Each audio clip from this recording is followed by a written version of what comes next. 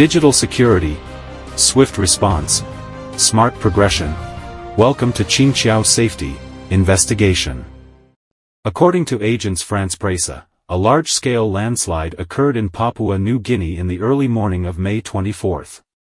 The disaster struck the plateau region of Enga province, about 600 kilometers northwest of the capital, Port Moresby.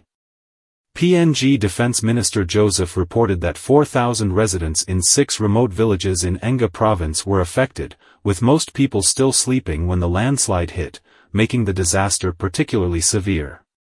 Initial reports from the International Organization for Migration, a United Nations agency, indicated that the death toll could be as high as 100, later revised to 670. However, the latest official forecasts suggest that this number may be significantly underestimated. The PNG National Disaster Center informed the United Nations on May 27 that over 2,000 people were buried in the landslides. More than 72 hours after the event, local residents continued to search through the rubble using shovels, sticks, and their bare hands, with only 5 bodies recovered so far. This landslide may be the deadliest in Papua New Guinea in recent years. Papua New Guinea, located in the southwestern Pacific Ocean, borders Indonesia's Irian Jaya province to the west and faces Australia across the Torres Strait to the south. The country spans 462,800 square kilometers and comprises over 600 mountainous islands with many volcanoes. Landslides are a significant natural disaster in Papua New Guinea due to its position in the Pacific Rim volcano and seismic belt, where frequent tectonic activity and earthquakes destabilize mountain slopes. Additionally, the tropical climate and heavy rainfall contribute to geological instability. Since March this year, heavy rains have triggered at least 15 landslides.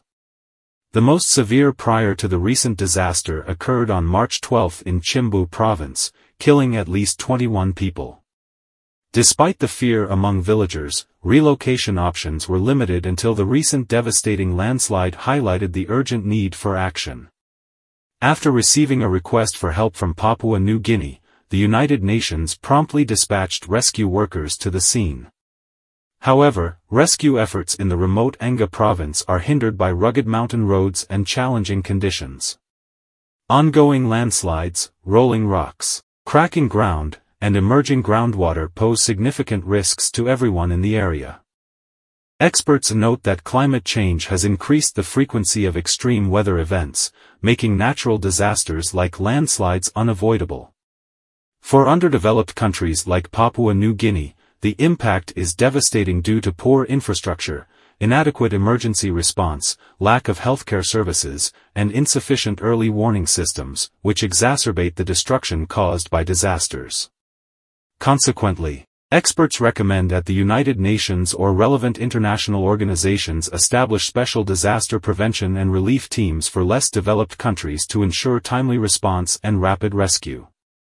Additionally, disaster-prone countries like Papua New Guinea must prioritize establishing disaster prevention systems, actively evacuating people in vulnerable areas, and minimizing casualties when disasters occur. Tune in at 6 a.m. from Monday to Friday for Qingqiao Safety Investigation for your daily safety updates.